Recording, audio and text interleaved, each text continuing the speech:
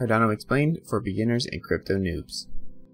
So, what is Cardano? Is it like Bitcoin and Ethereum? What's the point of it? Are there any cool things you should know? I'm going to answer these questions as simply as I possibly can in this video. First, what is Cardano? Cardano is a complex system like any other cryptocurrency, and diving too deep into what it is in all aspects would probably just leave you more confused than before you watch this video. Essentially, Cardano is a cryptocurrency like Bitcoin, but maybe the purpose other than just being used as a currency. Cardano also functions as a form of software that can do all sorts of fun things and bring value to people all around the world, while also being a digital currency. I will go over some of its uses in a minute, but just know that Cardano is like Bitcoin, but it allows people to use it to make things like applications and so much more to bring solutions to modern day problems. When it comes to comparing Cardano to other cryptocurrencies, the main thing that sets it apart, or did set it apart on its initial release back in 2017, is it being a proof of stake system, compared to other cryptocurrencies like Bitcoin being a proof of work system. This means that instead of someone mining proof of work for something like Bitcoin, they can instead stake their currency to earn more of the currency, without having to actually do any work. There are plenty of reasons for this being a better system, but the main reason is to reduce energy consumption from the currency. Here's a chart comparing Cardano to other cryptocurrencies and currency systems. As you can see, using the system Cardano has in place, the amount of energy required to operate this system is very low and much more efficient. Now, what is the point of Cardano? As discussed earlier, Cardano is not just a currency, it is also a technology.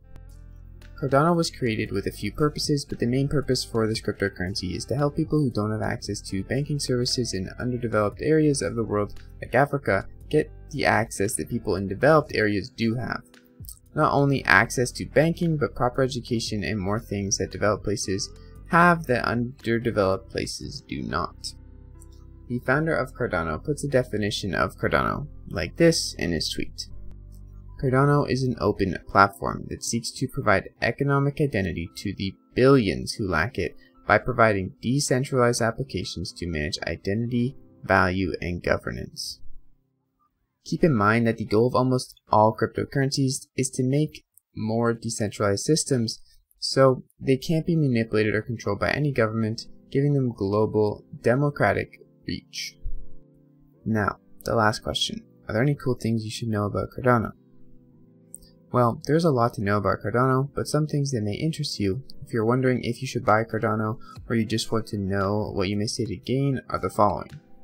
So, Cardano pays you every 5 days for holding and staking the currency, which is essentially free money. That's something really cool to know. Keep in mind you are being paid in Cardano and the currency is still very volatile, so never put in more money than you're willing to lose. Also, Cardano is actively being worked on day in and day out by a range of people and developers, making and improving its uses and underlying technology. Another thing you should know, Cardano has already signed a deal with the Ethiopian government to help them have access to proper schooling and identification, which will help millions of people get access to the proper education that people in developed countries already have. This is just the beginning. If you enjoyed this video and you want to watch more Cardano content, definitely check out my videos ranging from how to become a Cardano millionaire to seeing what would happen if you invested $1,000 in Cardano today. As always, thank you for watching, and this video is not financial advice. Peace out.